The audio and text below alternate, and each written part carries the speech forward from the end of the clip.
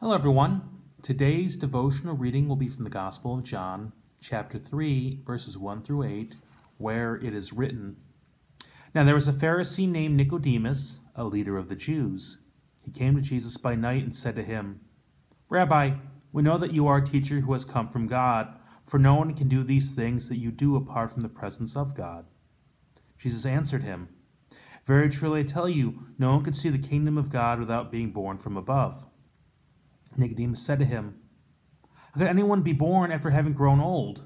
Can one enter a second time into the mother's womb and be born?' Jesus answered, 'Very truly I tell you, no one can enter the kingdom of God without being born of water and spirit. What is born of the flesh is flesh, and what is born of the spirit is spirit. Do not be astonished that I said to you, you must be born from above. The wind blows where it chooses, and you hear the sound of it, but you do not know where it comes from or where it goes. So it is with everyone who is born of the Spirit.' This is the gospel of the Lord. Praise to you, O Christ." So, being born again, or born from above. What does that mean? And Nicodemus shows some real humility here.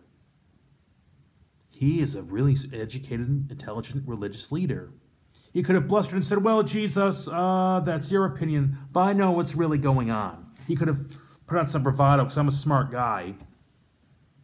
He doesn't. He's like, "Jesus, what do you mean? I'm lost."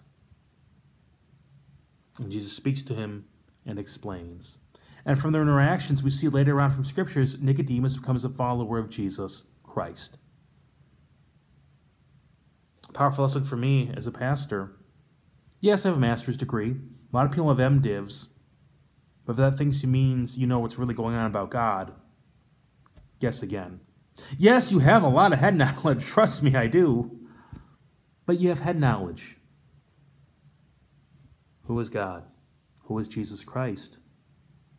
In relation to that, whether you have a lot of head knowledge or you don't, we're all beggars.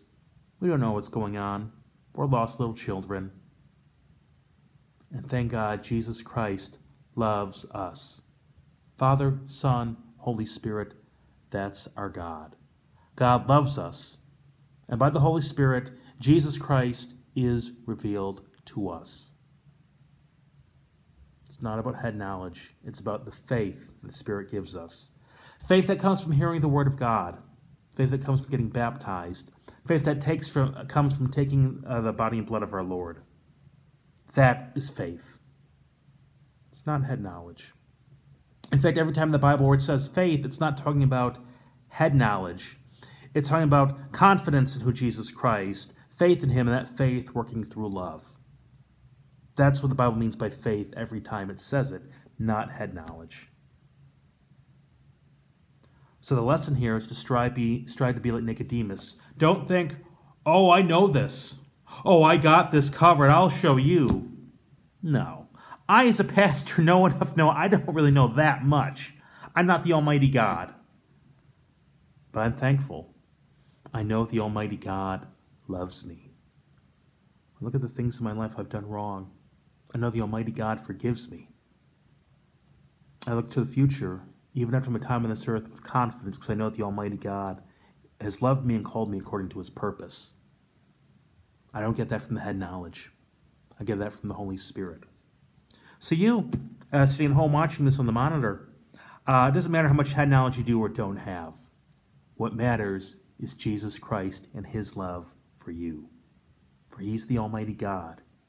He loves you, forgave you at the cross, and gave you eternal life in the empty tomb so you may be with Him eternally. Why? Because He loves you. That's all you need to know. Now, I need to know a bit more because I have a job to do. But really, in life, it's that faith, that gospel. That's all that matters. That's all you really need to know. So let us close with prayer. God, we thank You for the gospel of love, the gospel of simplicity that You showed to us in Jesus Christ. Keep us secure in this gospel always. Amen.